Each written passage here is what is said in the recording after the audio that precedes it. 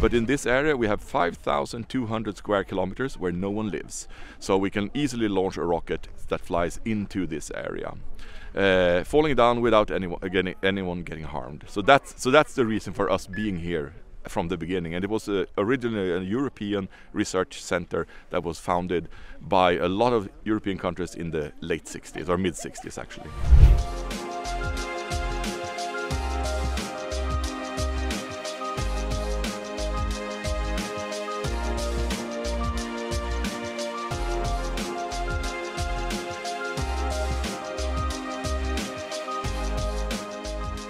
Huge market increase in the last couple of years when it comes to the demand of launch services. And again, it comes down to the fact that satellites are becoming smaller and cheaper, and instead of launching one big satellite, you spread it out over multiple small satellites, so that drives demand.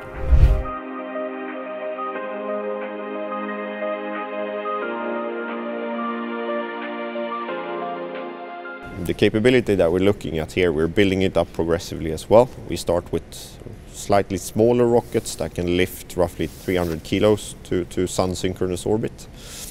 But in the long term, we are looking at bigger rockets that can lift roughly 1.5 tons into orbit.